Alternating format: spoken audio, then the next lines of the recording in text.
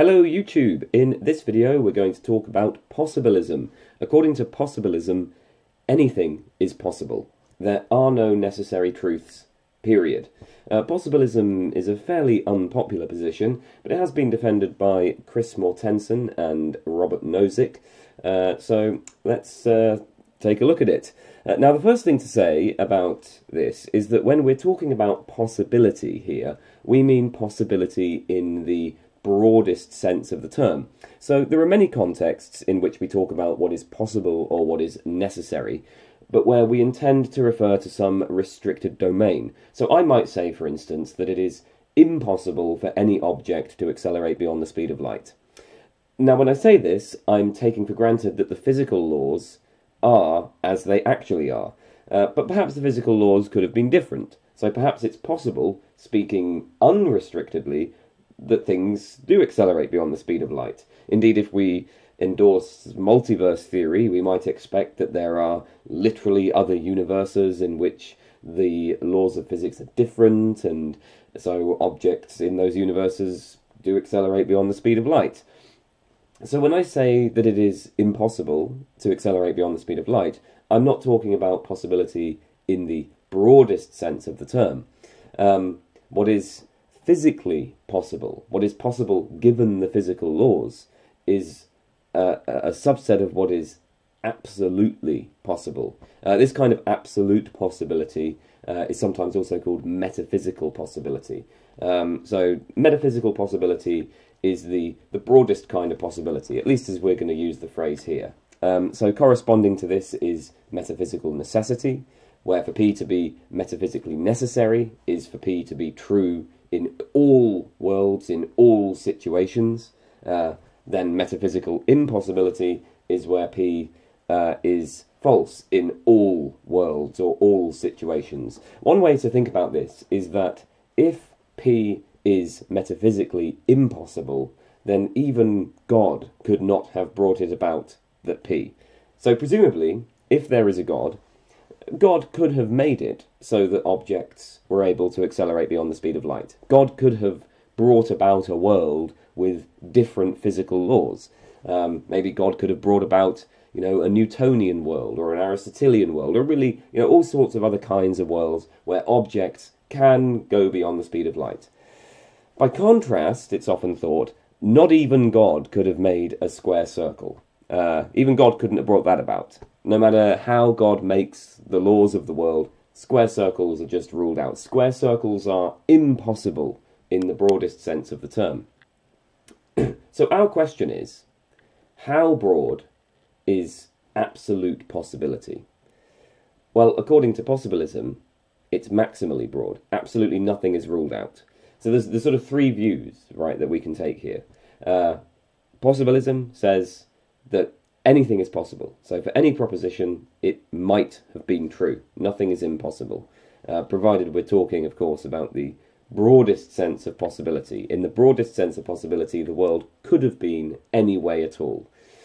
Then there is anti-possibilism, which simply says that there is at least one necessary truth. There's at least one truth that could not have been otherwise. Mortensen, actually, in his articles on possibilism, calls anti-possibilism necessitarianism. But the thing is that in the broader literature, necessitarianism is used for a different view. Necessitarianism is often used for the view that every proposition is either necessarily true or necessarily false. Nothing is contingent. Whatever way the world is, that is the way it must have been. So the vast majority of philosophers endorse anti-possibilism. There are a few philosophers who have defended necessitarianism, most famously Spinoza. It has also been argued that the principle of sufficient reason entails necessitarianism. I will link a video about the principle of sufficient reason in the comments. There's very few philosophers who have defended possibilism. So why should we take possibilism seriously? Well, here is one argument, which we can call the explanation argument. Suppose that some proposition P is a necessary truth in the broadest sense, right? So what we're saying then is that not P is impossible. Not P is absolutely ruled out. It's not enough to say that it's ruled out relative to something else. It's not enough to say that not P is ruled out by the physical laws or anything like that. That doesn't give us what we want, because, you know, we can suppose that the physical laws might have been different. We're going to say, so the claim is that not P just can't hold, no matter what. And the question is, well, why? What exactly is it about the world that could do this? What is it about the world that has the power, as it were, to absolutely rule anything out? So if we ask this question, right, why can't not P hold? Well, this is going to involve giving some explanation of why it is that P is the case. So, for instance, if we ask, why is it that nothing can accelerate beyond the speed of light? Well, here we're going to give an explanation that will appeal to general relativity. So, in answering the question, why is it that not P can't hold, we appeal to some Q, such that Q obtains, and Q entails P. But notice, so for instance, right, like what we want to say in the case of the fact that nothing can accelerate beyond the speed of light is, well, you know, the reason why nothing can accelerate beyond the speed of light is because general relativity is true, and general relativity entails that nothing can accelerate beyond the speed of light. So, you know, what we have is we're appealing to, you know, something else, right, which is ruling this out. For any, in general, right, why can't not P hold? We appeal to some Q such that Q is true and Q entails P. But of course that just pushes the question of absolute impossibility one step back. After all, if we say that Q is merely a contingent truth, so we say that, you know, maybe not Q could have held, then we haven't actually explained the necessity of P. We haven't explained what rules out not P. Because obviously, if what is ruling out not P is Q, but then we're saying that not Q could have held, well, that hasn't ruled out not P. So now we face the question, well, why is it that not Q can't hold? And we now need to cite something else, R, such that R obtains and R entails Q. Now, obviously, what we have here is a kind of structure of dependence relations, and it's clear that there's only three options for what this structure might look like. So first of all, it might be that these dependence relations bottom out in some set of brute facts. So we'd be saying something like this, you know, why can't not P be true? Because Q must be true and Q entails P. Okay, why can't not Q be true? Because R must be true and R entails Q. Okay, but why can't not R be true? Ah, well, there's just no answer, right? It's just a brute fact that R must be true. R must be true, and that's that. And there's no further explanation. So it's just ruled out that not R, and that's just a brute fact. So that's one option. The second option is that these dependence relations have a circular structure. So it may be that, you know, we have a situation where, like, P depends on Q, Q depends on R depends on blah, blah, blah, blah, and so on. But then that kind of goes back to P. So we just have this kind of circularity. And third, there may be an infinite regress of dependence relations, right? P depends on Q, Q depends on R, and so on, just indefinitely. We never circle back to P, but the sequence never ends. So it looks like these are the three options. Now, in fact, however, maybe it isn't. Maybe there aren't quite so many options, right? We might say, well, maybe neither circularity nor infinite regress are actually an option here. So let's say that there is an infinite sequence of dependence relations. The problem is that we can then consider that entire sequence, and we can ask of that entire sequence why it must obtain. So, like, we have this sequence where we're saying, well, P must obtain because Q, Q must obtain because R must obtain because blah, blah, blah, etc., and so on forever. But then, you know, we can think of this entire sequence, call it S. Right? Well, then why shouldn't there be some alternative infinite sequence, S star? Right? Like, what rules that out? What rules out having some alternative infinite sequence? And if nothing rules out the alternative infinite sequence, then actually nothing rules out not P. And so, obviously, the same problem is going to arise for a circular sequence. And so if this is right, then it looks like, in the end, the necessities have to just bottom out in brute facts, right? So if there are necessary truths, then there must be some necessary truths that are just brute facts. Certain things just must be the case, period, but where there is nothing that makes it so that the world must be that way rather than another way. But isn't that rather strange? So P is a metaphysical necessity, so not P is absolutely ruled out. And we've asked, what is it about the world that could do this? What is it about the world that has the power to absolutely rule anything out? And the answer is nothing. So not P is completely ruled out, but it's not ruled out by anything. But this seems, it just seems rather odd, doesn't it? I suppose this is perhaps maybe a version of something like the queerness argument, similar to what we find in metaethics. If you believe that there are necessary truths, then if this argument is right, you're going to be committed to these just kind of brute necessities, and that's something that perhaps people don't want to be committed to. It's certainly perhaps odd to think about what these brute necessities, the initial question when we face this is, why is that the case, right? We want to give an explanation, but there just is no explanation to be had because it's just a brute fact. So they just kind of, these are sort of necessities that just, float without foundation. So anyway, that's one type of argument that might sort of push somebody in a possibilist direction. Here's another argument. It's not quite a direct argument for possibilism, but it will perhaps undermine the force of anti-possibilist intuitions. It's a kind of pessimistic induction. So there's a long track record of philosophers claiming that certain propositions are metaphysically necessary, and then it turns out that these propositions are either merely contingently true or even outright false. So Nozick gives this argument in his book Invariances. So in the past, there were many grand claims about the world that were taken to be metaphysically necessary.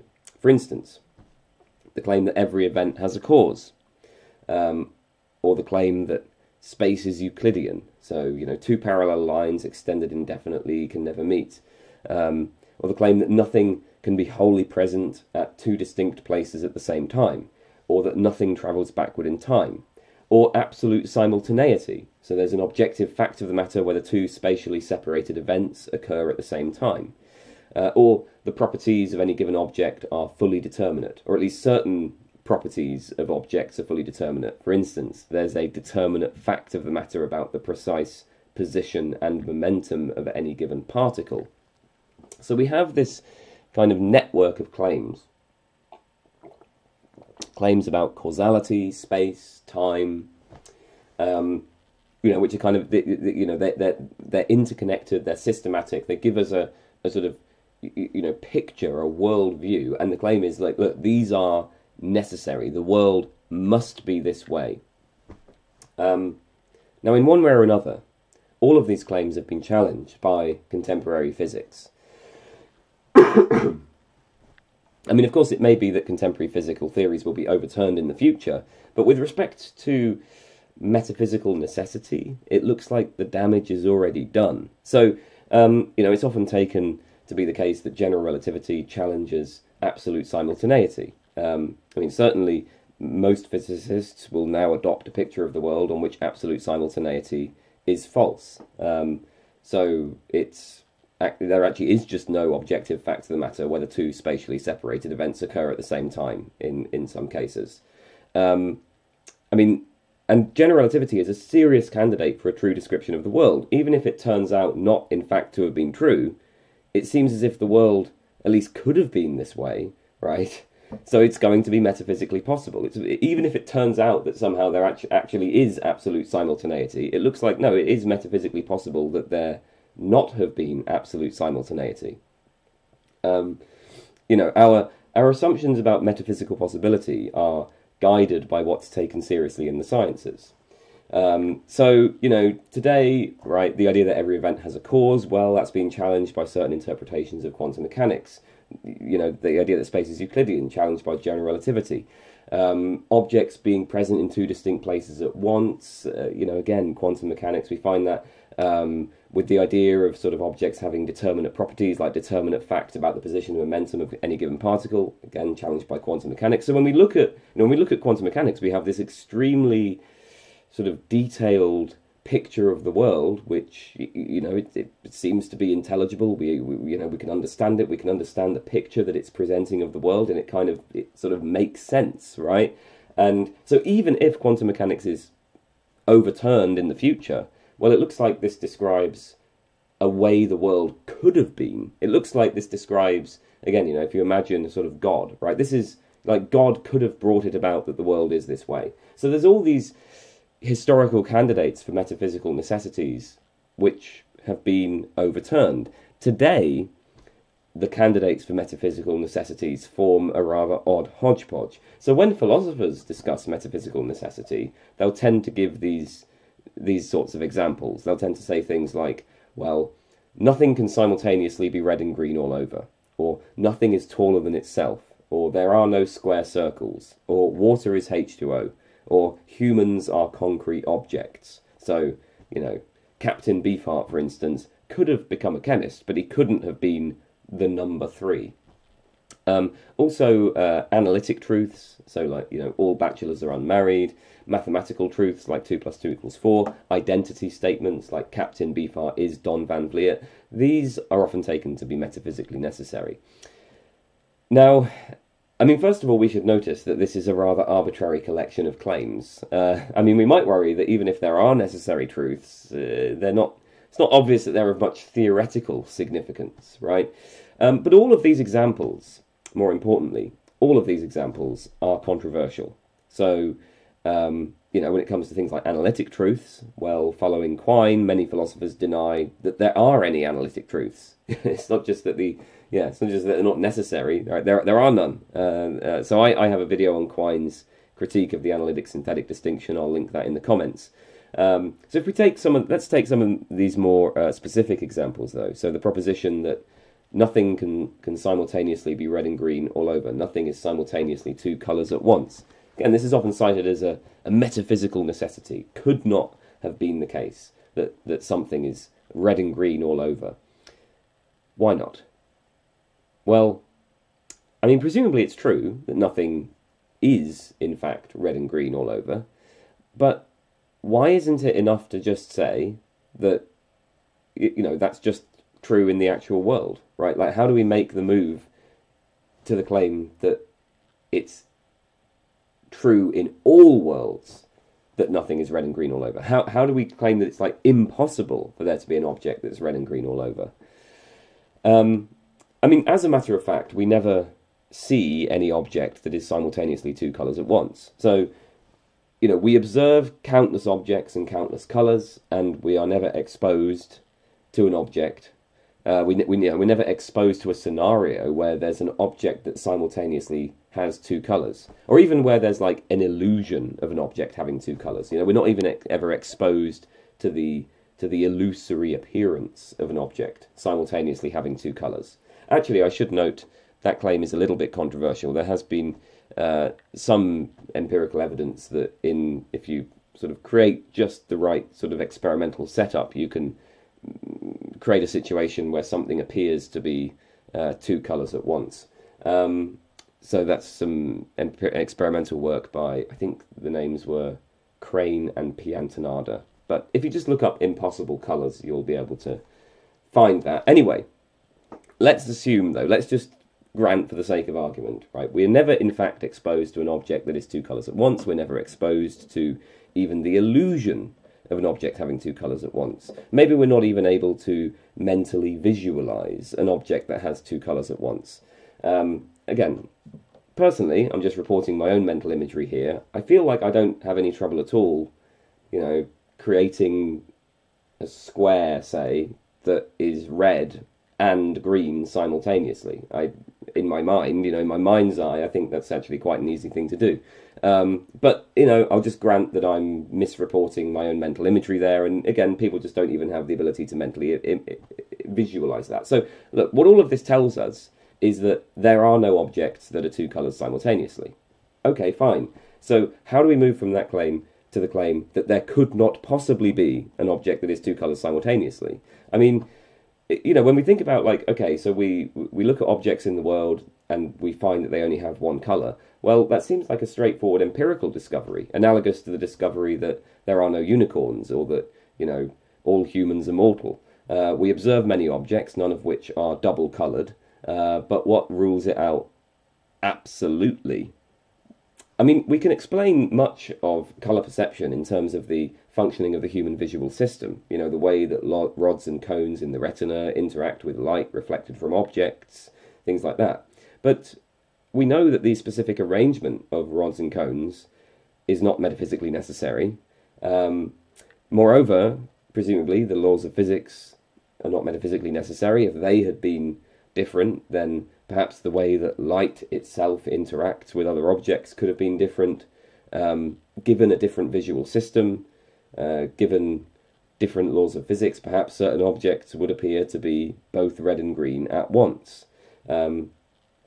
So, I mean, as Robert Nozick puts it in his book, Invariances, he says, when we see what a phenomenon reduces to, and thereby see what explains it, if what does the explaining is not itself necessary, then there will be no necessity left. So the point is that, you know, what explains, like, we can explain why nothing appears to be both red and green by appealing to certain features of the human visual system, but those features of the visual system, you know, things like the way that the rods and cones work, those features of the visual system don't seem to be metaphysically necessary. So if the reason why nothing appears red and green is to do with, if what explains that is these features of the visual system that are not themselves metaphysically necessary, then presumably the fact that nothing appears red and green simultaneously, that's also not metaphysically necessary. By showing how colour experience is dependent on contingent features of the human visual system, we remove its apparent necessity. Let's take the proposition that there are no square circles. Well, here's an example from John Norton in his article, How to Make Possibility Safe for Empiricists.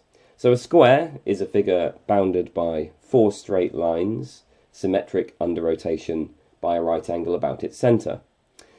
Now, take the spherical geometry of the surface of a sphere. So as you can see in this diagram, we have a line through the points labelled A, B, C, D, and then this line has a centre at point labelled O. Well, on that spherical geometry, we now, it seems, have a square circle, because we have a figure bounded by four straight lines that's symmetric under rotation by a right angle about its centre, and that figure is a circle. So it looks like we have a square circle. And note that if three-dimensional space, like our actual physical space, has a spherical geometry, which is permitted by some currently accepted cosmological theories, then, well, it would turn out that square circles are not merely possible, but actual, right? There would actually be square circles in physical space, at least on this way of thinking about what a square circle is. Now, of course, you know, you might say, well, look, this just uses a sort of technical definition of square. Norton himself says that if square is defined to be a figure with four pointed corners, then square circles would be logically impossible. They would be ruled out by definition. But actually, even this, I think, might be a bit too strong. So consider taxicab geometry. So in taxicab geometry, you start with a grid structure, right? And suppose that in this space, we can only move between the lines of the grid. So if we take 2 points at opposite corners of the grid, we don't measure the distance from one point to the other, you know, as the crow flies, right? You don't measure distance in the way that's shown by the green line here. Distance will be measured in terms of the grid path. So the shortest taxicab distance between these 2 points is 12 units, right? Because like one unit will be sort of one move along the grid path, and that's shown by the red line, the blue line, and the yellow line, right? In taxicab geometry, the red line, the blue line, and the yellow line, they're all the same distance, they're all the same length, right? These lines are all the same length, they're all the same, and so these are all the shortest distance. There's multiple shortest distances between those 2 points. The red line, blue line, and yellow line are all the same taxicab distance between those 2 points. So a circle is a set of points that are at a constant distance from a centre, right? Just think of drawing a circle with a compass. You fix your pencil at a specific distance from the spike of the compass, put the spike into a piece of paper, and then just move the pencil around, right? You create a circle by drawing a line, each point of which is an equal distance from the centre point. In taxicab geometry, a circle looks like that. It looks like a square. And it is a square, right? Has pointed corners. But this shows a set of points that are all 4 units from the centre. So there you go. You've got another square circle. And, you know, taxicab geometry, I mean, look, if our world had been a world with taxicab geometry, then there would have been square circles. So square circles are possible.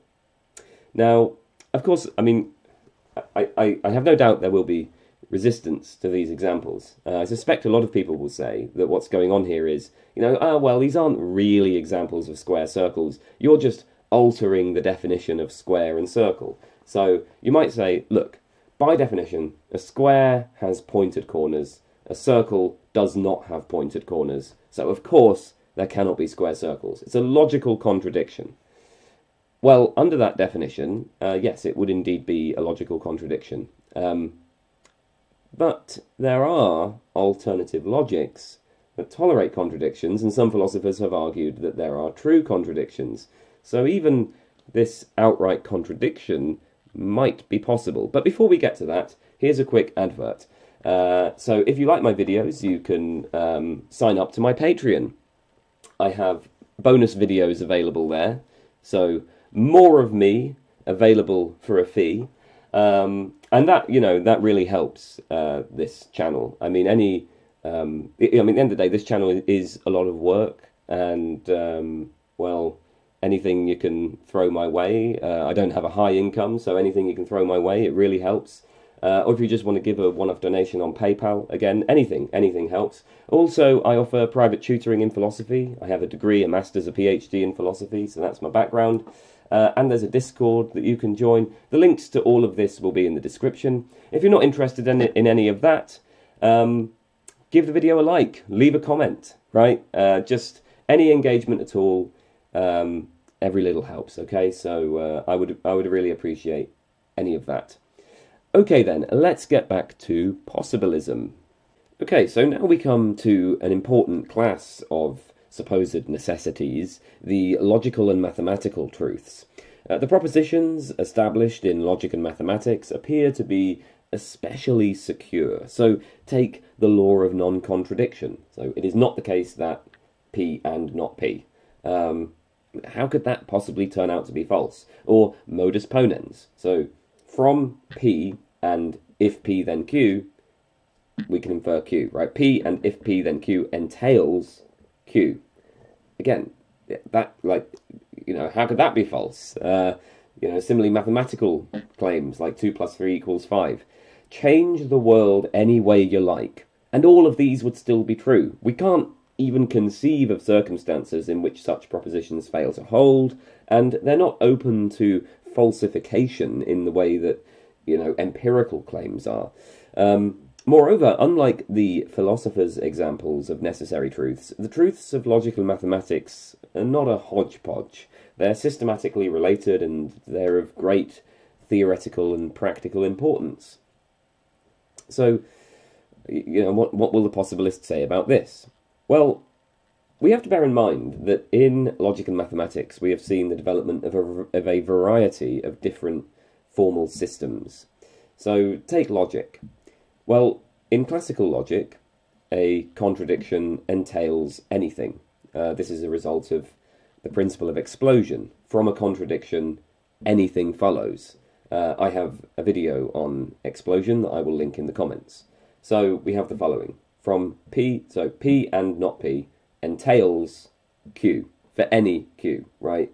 If you affirm a contradiction, anything follows. Does this tell us that contradictions are impossible? Well, there are also paraconsistent logics in which explosion is invalid. In paraconsistent logics, a contradiction does not entail anything. So, we have these two different formal systems, which, they're clearly rivals, right? They tell us different things, and each of them can be taken as a kind of model, as a model of what follows from what, as a model of the consequence relation, right? As a model of what follows from what. So which of these logics is correct? Which logic gives us the correct description of what follows from what? So, on the one hand, we have, in classical logic, we have it that from P and not P, it follows that Q for any Q. In paraconsistent logic, from P and not P, it does not follow that Q for any arbitrary Q. So these say different things about what follows from what, and we can ask, which of these is correct?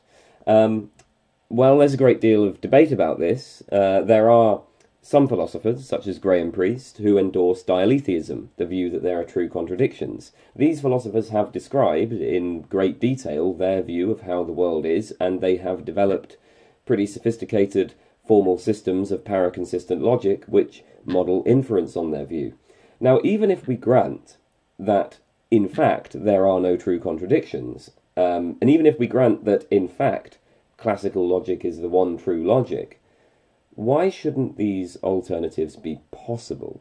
Right? So why would it be impossible that the consequence relation, why would it be impossible that what follows from what be the way that paraconsistent logic describes? So keep in mind, right, the point here is not that the law of non-contradiction is false. Some philosophers have argued that it's false, but that's not the point. Right? Grant that it's true. The question is, what makes it so that it must necessarily be true? Right? What do we, add to our account of logic by supposing that it involves the discovery of necessary truths? Obviously the logical truths are going to delineate the domain of logical possibility, right? So given that the law of non-contradiction is a logical truth, it is indeed logically impossible for there to be any true contradictions. But the possibilist will say that logical possibility is not possibility in the broadest sense. So similarly, it's not physically possible to accelerate beyond the speed of light. Acceleration beyond the speed of light breaks the actual laws of physics. Had the laws of physics been different, acceleration beyond the speed of light, could have happened. And the laws of physics could have been different. There are worlds with different laws of physics. What are these worlds like? Well, we only need to consider the many alternative physical theories that have been proposed. That gives, those alternative physical theories will give us some description of what these alternative worlds are like. Similarly then, it's not logically possible for a proposition to be both true and false. Contradiction breaks the actual laws of logic. But had the laws of logic been different, there could have been true contradictions.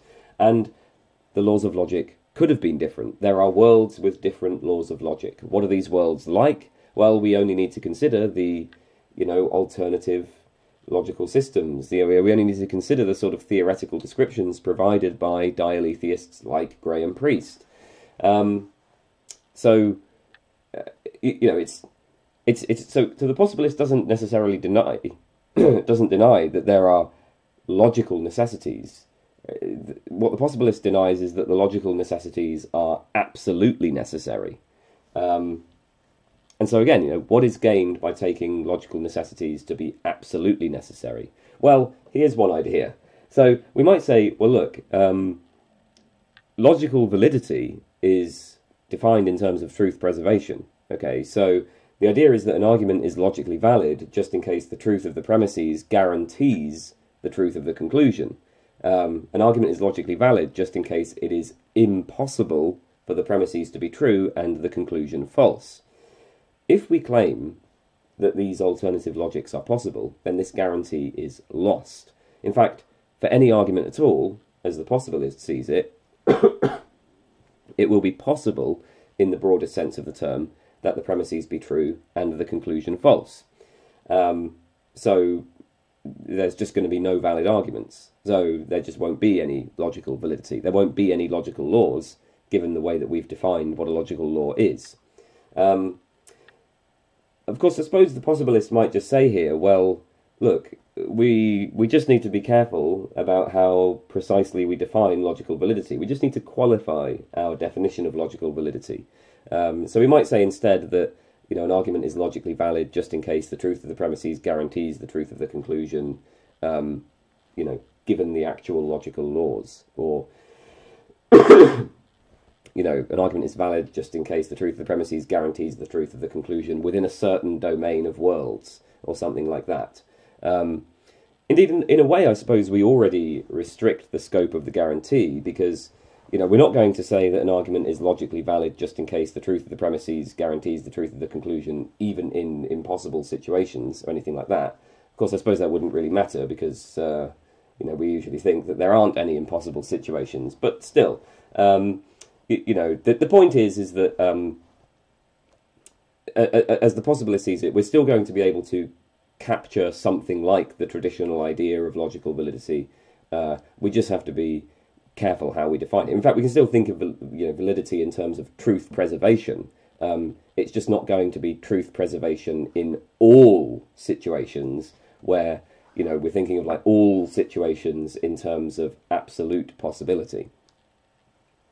Okay, so I mean, what the possibilist will say with respect to logic and mathematics is, well, look, we actually already have a whole bunch of alternative, you know, rival formal systems on the table, right? We have classical logic and paraconsistent logic. We have a whole bunch of others as well, right? We have intuitionistic logic. We have fuzzy logic. We have a whole bunch of systems that would just be sort of completely useless practically, but still, you know, they give us these very different models of what follows from what. Similarly, in mathematics, right, we have, corresponding to paraconsistent logics, similarly we have inconsistent arithmetics, we have inconsistent geometries.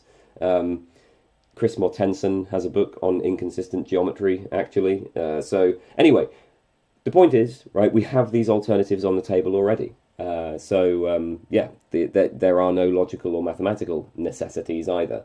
Now, one objection to this idea of alternative logics is the meaning variance thesis. So here's what W.V.O. Quine had to say about people who held that there might be true contradictions. This is Quine on dialetheism. He says, "They think they are talking about negation, not.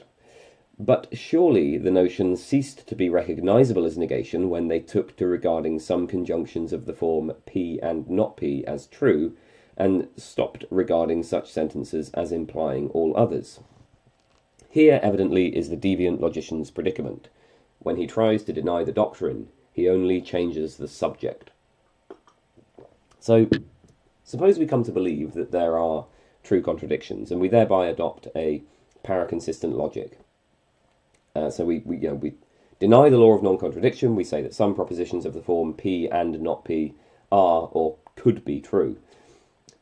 In that case, according to Quine, we've just changed the meaning of the words and not. Change of logic amounts to a change in the meaning of one's terms. I mean, we kind of saw this worry already when we were talking about the case of square circles. So it's like, yeah, you can give examples of, you know, square circles in some technical sense of the terms square and circle, but you can't give any examples of square circles in the ordinary sense of these terms. So, you know, if our counterexample to some purported necessity involves just changing the meanings of the terms, it's no counterexample at all. The law of non-contradiction is a necessary truth under the old meanings. Our new principles do not really involve denying the law of non-contradiction in this sense. So our acceptance of the possibility of what we call true contradictions does not really threaten the necessity of the law of non-contradiction.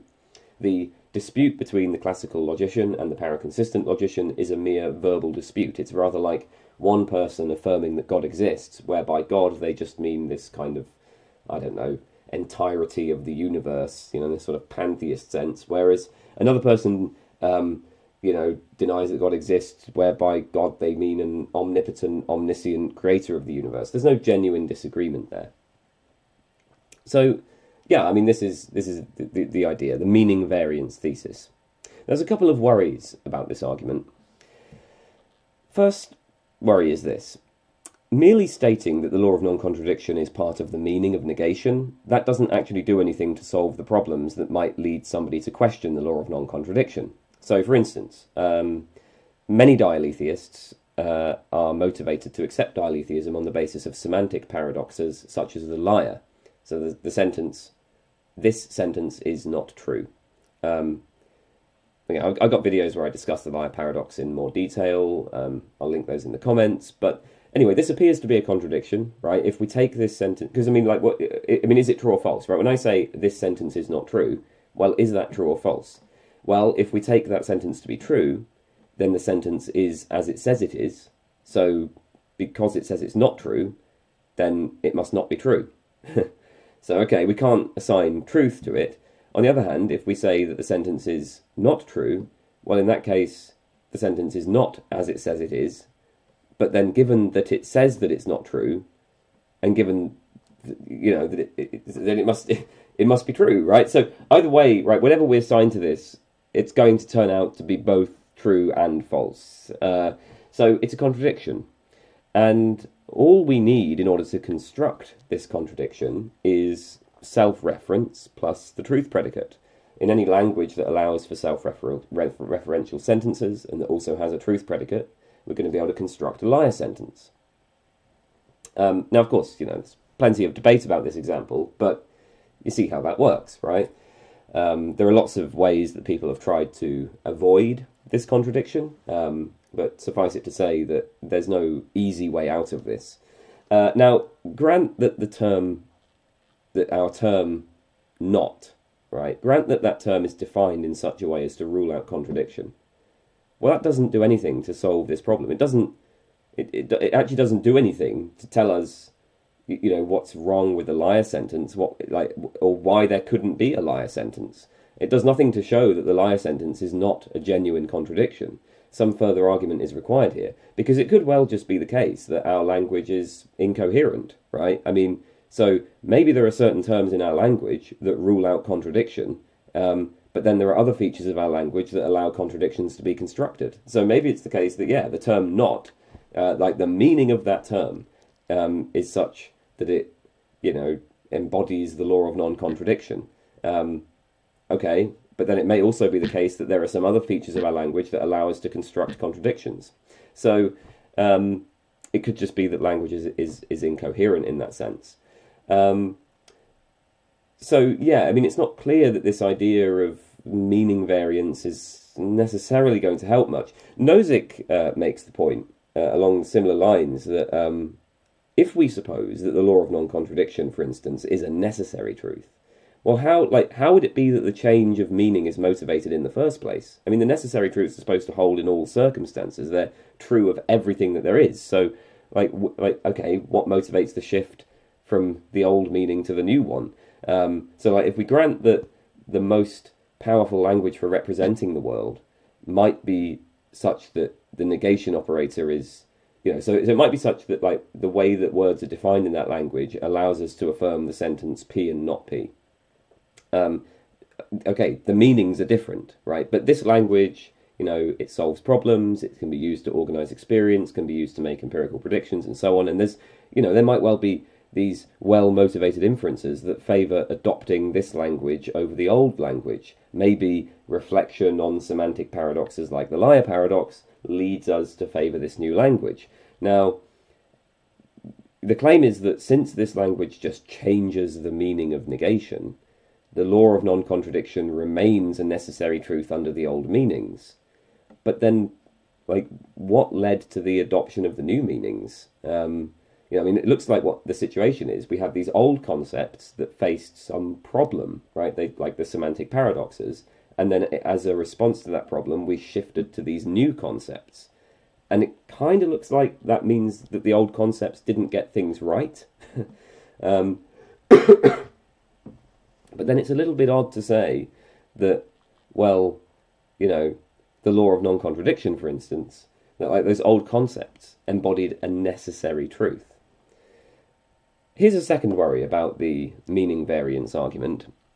Any theoretical change might be represented as a change in meaning. Here's an example from Paul Churchland's book, Scientific Realism and the Plasticity of Mind. So consider phlogiston theory in chemistry. This is a superseded theory of combustion. The idea that combustion involves the release of this substance called phlogiston. There are certain basic claims about phlogiston that embody just what it is for something to be phlogiston. For instance, phlogiston is an elemental substance. Phlogiston forms compounds with other substances. Combustion consists in the release of phlogiston. These claims basically just define what phlogiston is. So, to deny these claims is not really consistent with our understanding of the meanings of the terms involved. Like the meaning of phlogiston, right, is just that phlogiston is an elemental substance and that combustion consists in the release of phlogiston. So, that's just, if you deny them, right, if you say that actually combustion doesn't consist in the release of phlogiston, you just don't understand what the word phlogiston means, right? So you can kind of imagine a debate between a chemist who accepts phlogiston theory and one who denies it. And the phlogiston chemist grants that there are well-motivated reasons to adopt the alternative theory, but in doing so, she says, we're just changing the meanings of our terms, right? Because if you deny that phlogiston is an elemental substance, or if you deny that combustion involves the release of phlogiston, you're just using the word phlogiston in a different way to her. So, I mean, I don't think anyone would take this argument all that seriously, and I certainly don't think anyone would be tempted to say that phlogiston theory is a necessary truth. I don't think this is a good argument for the necessity of phlogiston theory. So the question is, what would be the difference between this case and the debate over alternative logics? So I want to end this with a more general point. It's worth keeping in mind that, in principle, nothing can prevent us from stipulating that we're going to use words a certain way.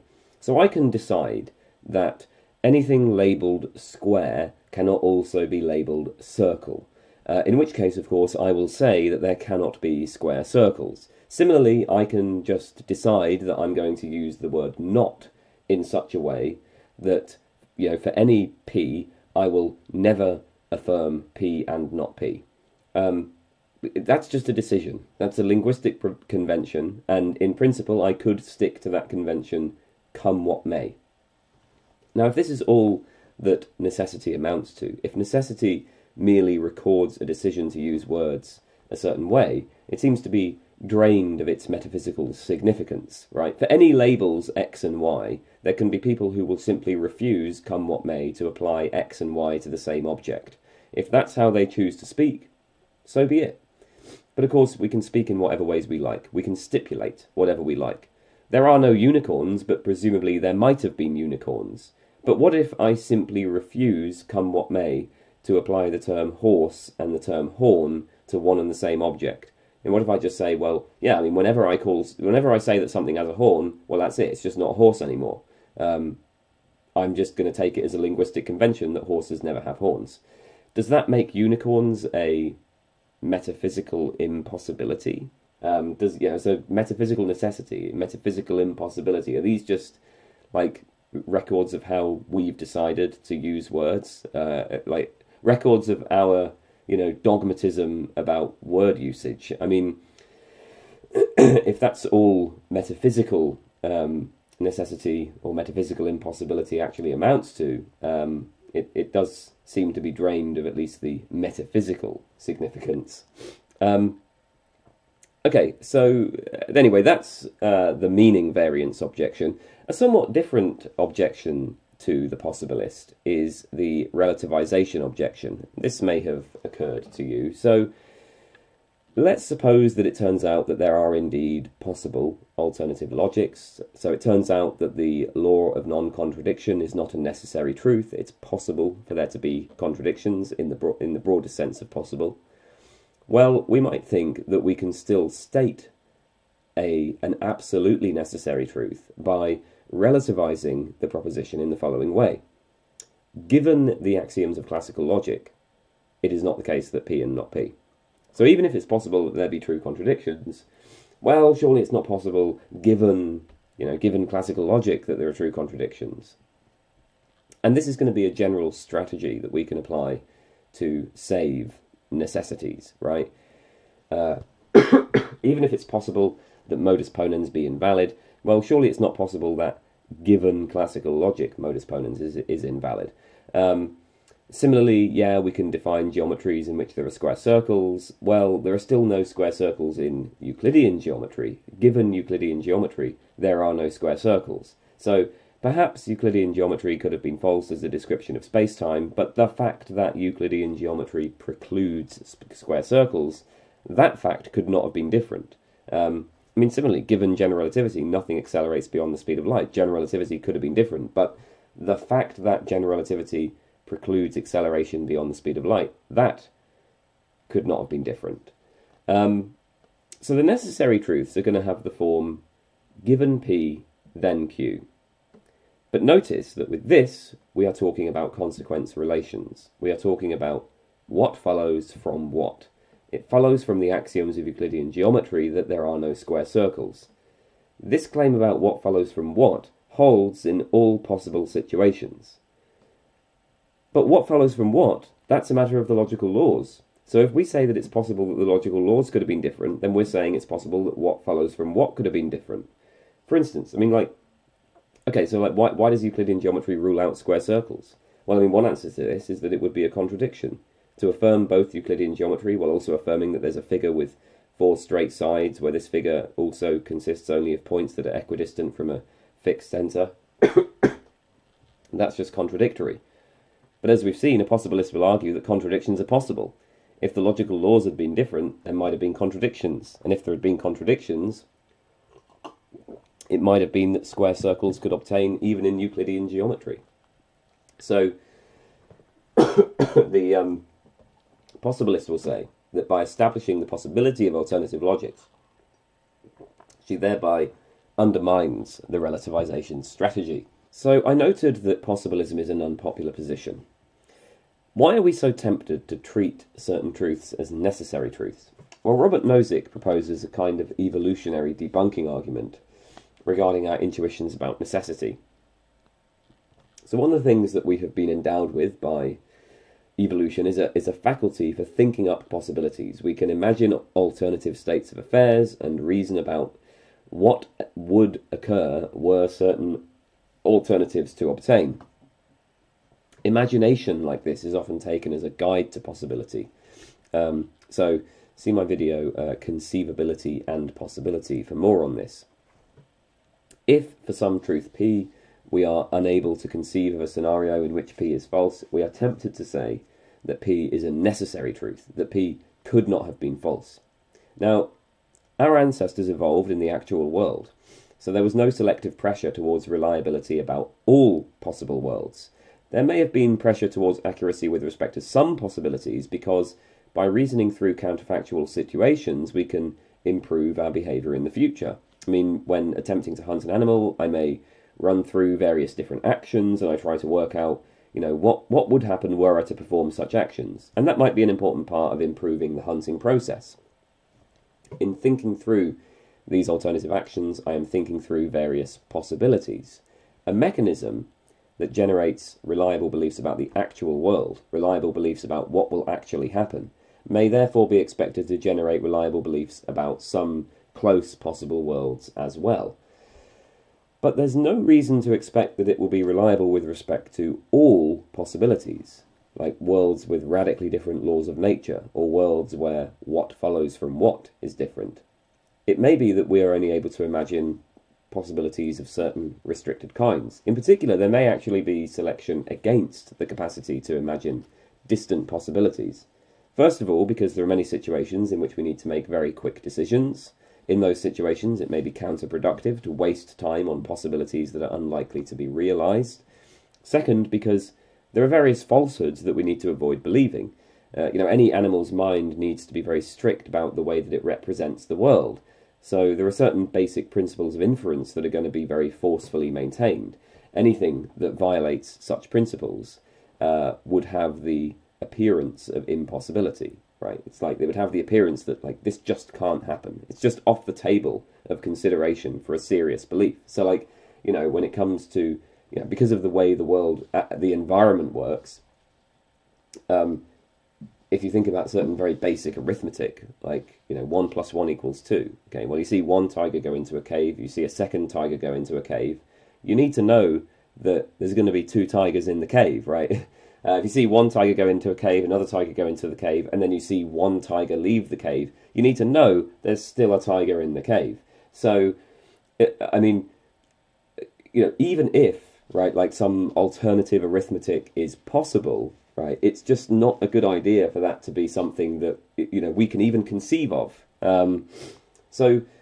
Take something like Euclidean geometry, right? For the practical purposes in our ancestral environment, Euclidean geometry is true enough. Representing space as Euclidean and making inferences in accordance with this would have served our ancestors perfectly well, maybe better than any alternative. Non-Euclidean geometry, even if it's a correct representation of actual space, might have just been too complex or whatever. Since Euclidean representation worked well in all practical situations, there may have been selective pressure towards giving this the appearance of self-evidence. Indeed, maybe it just became sort of built into how human minds represent space. So any alternative geometry will seem impossible to us. But that's just an artifact of, our selective history. So the general argument is basically like this, right? So our belief that P is a necessary truth is explained by our evolutionary history, but with respect to necessity, evolution is an off-track process. Evolution is not going to track the truth about what is possible and what is necessary. So, at least, in the broadest sense. So our belief that P is a necessary truth is unjustified. Evolutionary processes will tend to give us beliefs. More generally, will tend to give us ways of representing the world that promote survival and reproduction.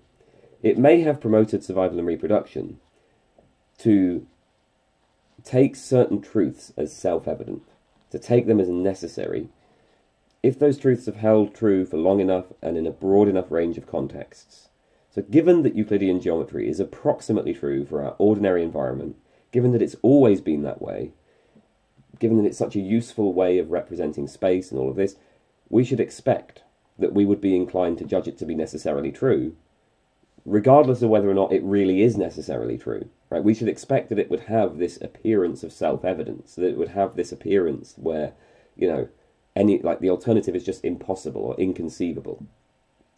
So, that's just going to be generally the case, right? For any sort of approximate truth that's very useful, that's applicable in a broad range of circumstances, there's going to be selective pressure towards judging it to be a necessary truth, regardless of whether it is in fact a necessary truth. So our intuitions about necessity are not justified. They're not trustworthy. And so when we kind of have this feeling that certain things must be the case, that they could not have been otherwise, we shouldn't trust that. Or so Nozick says. And that's that. I'm going to leave that there. Thank you for watching, and I'll see you all in the next video. Goodbye.